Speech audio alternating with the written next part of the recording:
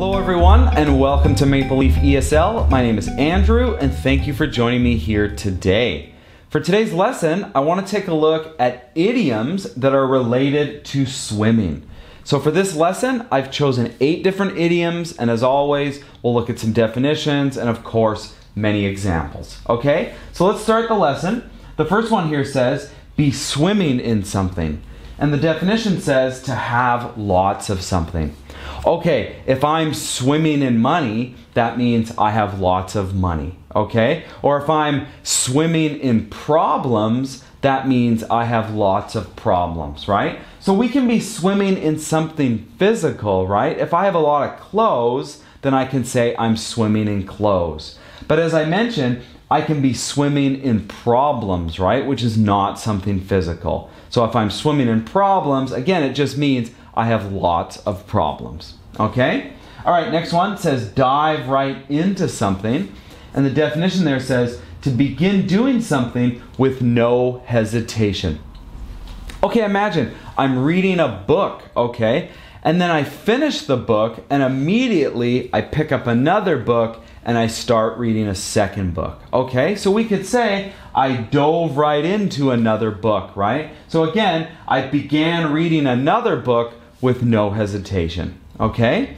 All right, think about this. Imagine I want to start a new project, okay? So some people, when they start a project, they might do a little bit of research first, right? A little bit of preparation. But other people, they might just dive right into a new project, right? So they'll just immediately start it with very little research, right? With no hesitation, as it says there, right? Okay, next one says to get one's feet wet, and the definition is to test or experience something for the first time, right? Okay, imagine I want to start learning how to play a musical instrument, right? Maybe I want to play the guitar. So if I get a guitar, right, and maybe I just practice it, or maybe I get a lesson from one of my friends, right? So I'm not sure if I want to play the guitar or not. So if I practice it a little, right, I'm just getting my feet wet, right? I'm just kind of, as it says here, I'm just testing it, or I'm experiencing it for the first time, right? So I'm just getting my feet wet. Same thing, if I wanted to learn any new skill, maybe I want to learn how to sew, right? I want to learn how to sew buttons onto my shirt. So I might just practice doing it, or I might try doing it for the first time. So again, I'm just getting my feet wet, right? I'm just sort of experiencing it for the first time, okay? All right, next one says to jump or go off the deep end, okay? And the definition here says to take drastic action, okay? And that word there, drastic, just means extreme, right? To take extreme action.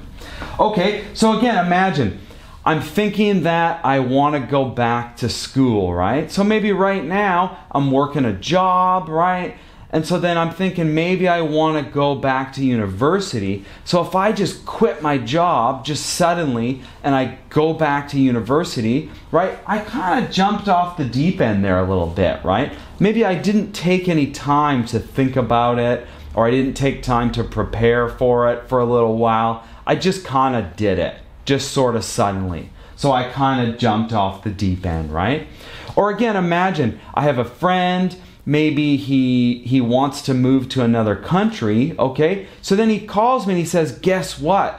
I'm moving to, China tomorrow. So my friend kind of jumped off the deep end, right? He sort of went from like maybe thinking about it, right? It was just an idea, and then suddenly tomorrow he's moving to China. So he kind of jumped off the deep end or went off the deep end, right? He made a very extreme decision, or he's taken a very extreme action. So he jumped off the deep end. So this can be a good thing or it might be a bad thing, right? It could be both, right?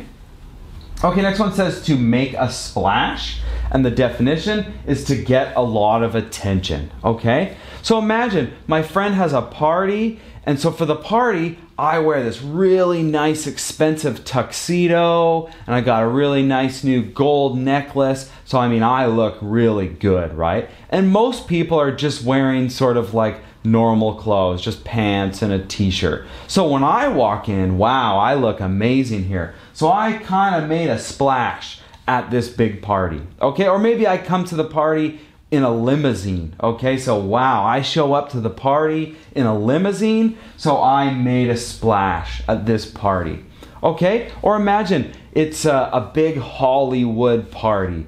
So some famous Hollywood actress, she comes to the party wearing a very small little dress. So you can kind of see most of her body, right? Of her body parts here. So she's going to get a lot of attention, clearly. So she made a big splash when she came to the party wearing the really small little dress, right? So she made a splash. Okay, next one says to test the waters. And the definition is to cautiously experiment with something before moving forward with it. Okay, you might notice this is a little bit similar to getting your feet wet, okay? But the difference is that when we're getting our feet wet, there's not really any caution there, right? It says here to cautiously experiment, right? There's not really any danger. Remember my example, I said, I want to learn the guitar maybe. So I'm going to get my feet wet and I'm just going to practice it, or I'm going to take a lesson, right? And there's no real danger in that. There's no real caution.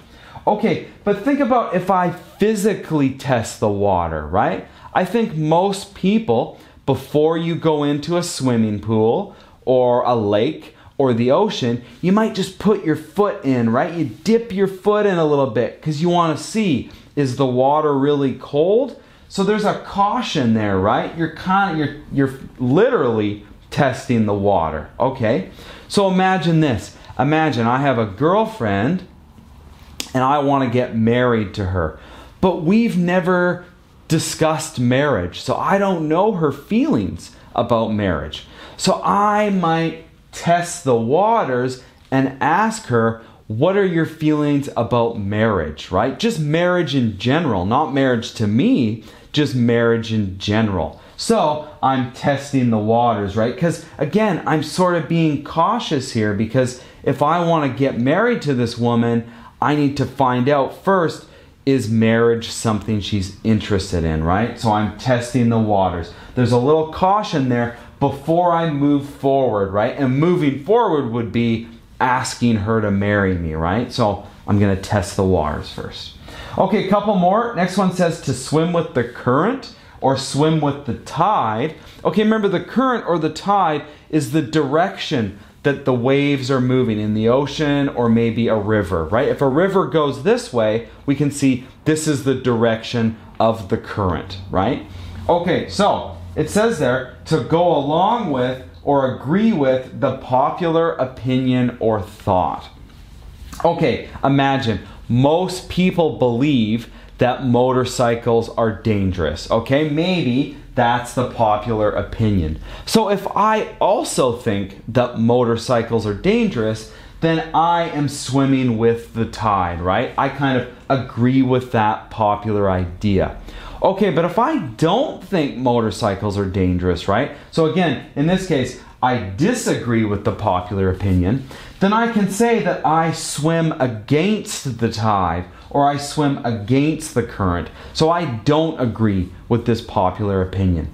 Okay, so anytime there's a popular opinion and you agree with it, then you swim with the tide. If there's a popular opinion and you don't agree with it, then you swim against the tide, right? So I can say, oh, he swims against the tide regarding motorcycle safety, right? So that means he disagrees with the popular opinion about motorcycle safety. Okay, and last one says to be thrown in the deep end. Okay, and this is a great expression. I really like this one. So it says to not receive any training or instruction before starting something new. Okay, usually when you start a new job, somebody trains you for a couple of days or a couple of weeks or maybe even a couple of months, right? They give you training, they give you instruction, they show you what to do. Okay, but imagine I start a new job and on the first day, the manager says, okay, all right, start working, right? Just do it. So he doesn't give me any instruction, he doesn't give me any training, he just throws me in the deep end, right? He just puts me out there and he says, start doing it. Same thing, imagine I join a new sports team and I expect that the coach, he'll give us some practice, he'll show us some techniques, but imagine he just says, all right, I want everybody to just go out there and just start playing, right? So the coach is throwing us all in the deep end, right? He's not giving us any instruction before we start playing the game, right? He just throws us out there. He throws us in the deep end. Okay, I want to see if we can erase the whiteboard, and I want to take a look at some written examples using each of these idioms.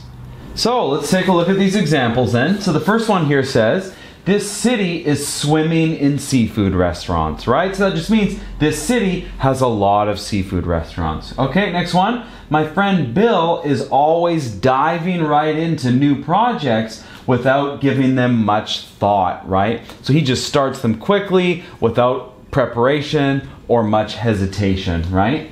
Okay, next, I'm not sure if I want to learn to play the piano yet or not. I'm just getting my feet wet for now, right? So I'm just kind of trying something new, right? Okay, next one. Did you hear about Jim? He went off the deep end and quit his job yesterday. Pretty crazy, huh? So again here, Jim took a very extreme action and quit his job, right? Okay, next one. The famous actor made a big splash when he showed up to the event in a helicopter, right? So of course, he's gonna get a lot of attention showing up in a helicopter, right? Arriving at this event in a helicopter. Okay, next, before we moved to Los Angeles, we decided to test the waters by taking a small vacation there, right? So again, moving to Los Angeles, maybe I don't know Los Angeles, so instead, I tested the waters, right? I kind of cautiously experimented by taking a small vacation there first. Okay, next, that guy is always swimming against the tide. Nothing he says or does is conventional, okay? So again, remember we said swimming with the tide, but again, swimming against the tide is to disagree with sort of popular opinion or popular thought. Okay, and last one, the manager really threw me in the deep end on my first day. I had no idea what I was doing, right? So he didn't give me any instruction, he didn't teach me anything, he just threw me in the deep end, right? Okay, so that is the end of today's lesson. I hope these examples were clear and easy to follow. Thanks so much for joining me here at Maple Leaf ESL, and I look forward to seeing you again next time.